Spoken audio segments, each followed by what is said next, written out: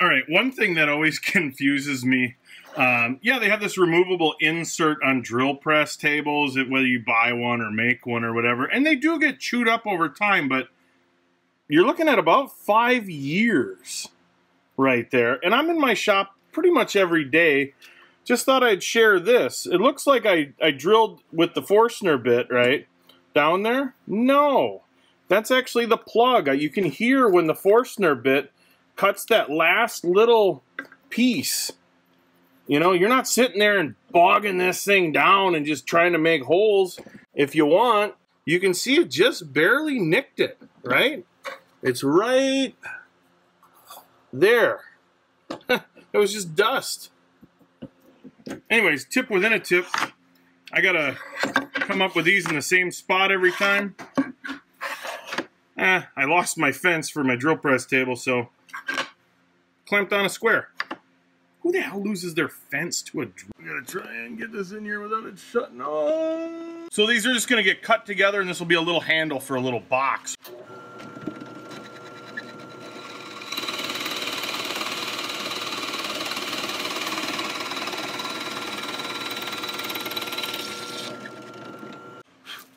So that little plug, it ends up in the middle many times. Hell, you could use that for a little veneer piece if you want. You know, you get into the pizza cutter wheel business. Anyways, now jigsaw, scroll saw, fret saw to connect those. I'll have little handles for the side of my box. But yeah, your drill press tables do you good.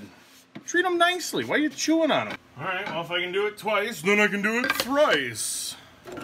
Sorry for not the best lighting. Maybe I'll try and get my drill press corner different, but you can just barely see that spur, that sprue in the middle is pointing through. That's kind of when you know. I don't know if you got a mark and then kind of just know where your handle position is or put a piece of tape. I don't know, but I just do it by kind of eye and feel. And you can kind of hear it break loose. Hopefully here, let me see if I can capture that.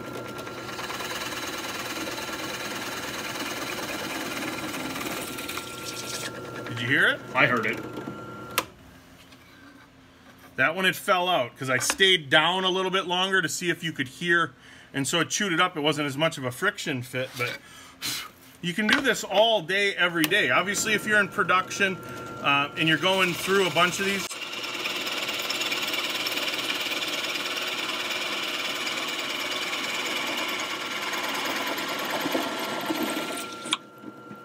you could hear that one pop. It kind of oil canned in the hole. See? And by the way, clean on both sides. Obviously, if this was chewed up a little bit more, I'd want to support it a little bit more as it's coming through. This one is, you know, probably due, but I mean, that's 5 years. It's probably hundreds and hundreds of holes, if not more. Hopefully that helps you guys out. You know, it's some food for thought. I mean, do you want to spend time making maintenance products for your shop, or spend a little bit of time, you know, trying not to get it all gargled up in the first place? But, you know, I was just going to post this to Instagram, so let me know if you guys like these little tip videos or whatever, the shorter stuff. I figured this way I could put the videos together. If you are on Instagram, go ahead and check me out if you're interested. I post different stuff in the shop, and if you're new to my channel, take a peek at some of these other videos and, you know, have a look around. Let me know what you think. All right, take care.